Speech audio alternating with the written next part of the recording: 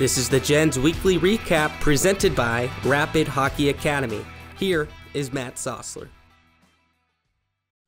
Hey Gens fans, and welcome to this Gens Weekly Recap. I'm your host and the voice of the Gens, Matt Sosler. It was a pretty quiet week with the Generals, only a trip to Maryland for the NAHL Generals. Let's take a look at what happened. In Game 1, after a scoreless opening frame, Maryland was able to draw and convert a penalty shot 12 minutes and 12 seconds into the second stanza to take a 1-0 lead heading into the final frame, where they scored 2 goals within 30 seconds of each other to take a commanding 3-0 lead.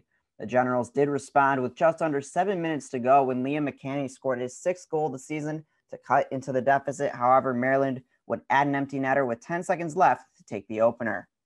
A look at some numbers: Liam McCanny with a goal, Dylan Schuett and Bobby Metz having the assists on that tally, and Hugo Haas had 32 saves. Aiden Flynn and Isaac Novak each made their first appearance in General sweaters as well.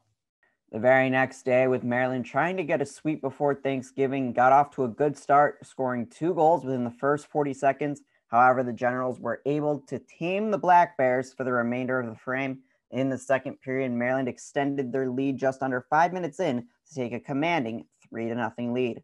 The Generals responded quickly when Isaac Novak scored his first lamplighter in the Generals sweater to cut the deficit to 2. And after a plethora of penalties, Bobby Metz was able to convert and cut the deficit to 1 heading into the final frame.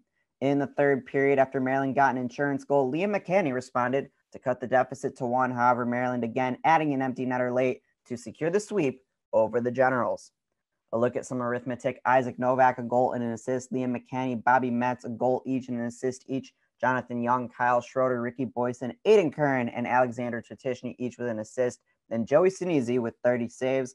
Liam McCanny is 1 point away from tying Brady Gaudet for 5th all-time in points in Generals history. Bobby Metz and Alexander Tretishny are ranked 3rd and 8th respectively in points among all defensemen. That's going to wrap up this edition of the Gens Weekly Recap. They're off this week due to Thanksgiving, but we'll be back next week starting with the NA3HL Battle of Massachusetts versus Bay State. You can catch those games live on Hockey TV. For everyone here at the Northeast Generals organization, I'm Matt Sosler. Happy Thanksgiving, and thank you for listening to this Gens Weekly Recap.